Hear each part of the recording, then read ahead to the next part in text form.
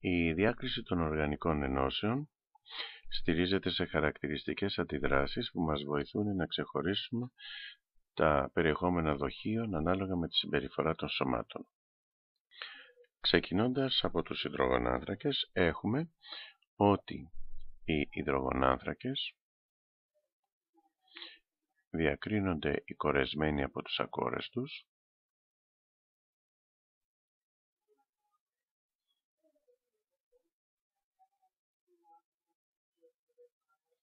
από την αντίδραση βρωμίου σε τετραχλωράνθρακα. Οι κορεσμένοι δεν δίνουν αντίδραση, ενώ οι ακόρεστοι δίνουν. Εδώ πρέπει να πούμε ότι η συγκεκριμένη αντίδραση είναι, όπως λέμε, κριτήριο ακορεστότητας, αφορά δηλαδή όλες τις ενώσεις οι οποίες έχουν διπλό δεσμό άνθρακα-άνθρακα ή τριπλό δεσμό άνθρακα-άνθρακα μέσα στην κατασκευή τους. Δηλαδή δεν είναι χαρακτηριστικό μόνο για τους υδρογονάνθρακες. Η φράση που συνήθως χρησιμοποιείται είναι ότι η ένωση τάδε αποχρωματίζει υδατικό διάλειμμα. Καλά.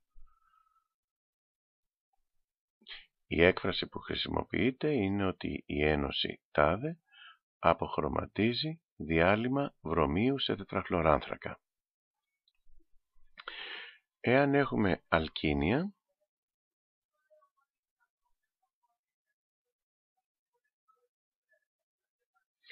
τα αλκίνια έχουν δύο αντιδράσεις. Η μία είναι η προσθήκη νερού σε περιβάλλον υδραργύρου, θηϊκού υδραργύρου, η οποία αντίδραση δίνει καρβονυλική. Αυτό σημαίνει κετόνη για όλες τις περιπτώσεις, εκτός από την περίπτωση του ακετυλενίου, του εθινίου δηλαδή, που δίνει αλδεΐδη. Όλες οι άλλες περιπτώσεις δίνουν κετόνη. Εντάξει. Είναι λοιπόν κετόνη εδώ, εκτός να το πούμε έτσι, από αυτό που δίνει αλδεΐδη. Μία άλλη αντίδραση, η οποία είναι χαρακτηριστική, αφορά τα ένα αλκίνια.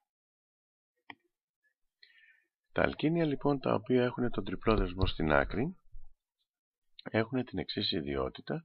Τα είχαμε γνωρίσει στα οξέα. Έτσι, η μία περίπτωση για τη διάκριση είναι αυτή εδώ. Να του βάλω λοιπόν νάτριο σε εθερικό περιβάλλον. Θα πάρω τα άλατα των ένα αλκινίων, όποιο είναι αυτό δεν μας ενδιαφέρει, να το. Και ταυτόχρονα θα παρατηρήσω φυσαλίδες υδρογόνου. Για συντελεστές 2, 2, 2. Και θα δω λοιπόν φυσαλίδες υδρογόνου.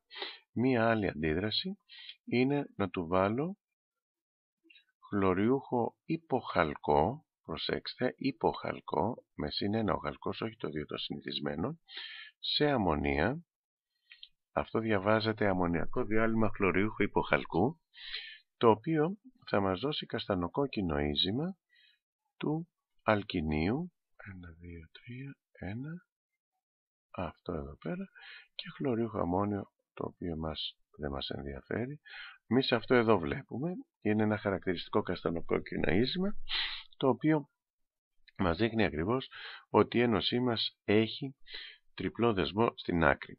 Η συγκεκριμένη αντίδραση λειτουργεί και αντίστροφα, δηλαδή αν εμάς μας πούνε ότι δεν ρίχνει ίζημα με διάλειμμα, αμμονιακό διάλειμμα χλωριούχου υποχαλκού, σημαίνει ότι είναι ένα αλκίνιο το οποίο έχει τον τριπλό δεσμό κάπου στη μέση. Εδώ να σχολιάσουμε επίσης ότι ο αποχρωματισμός του βρωμίου, γιατί έτσι ανιχνεύεται η ύπαρξη του διπλού ή του τριπλού δεσμού, ο αποχρωματισμός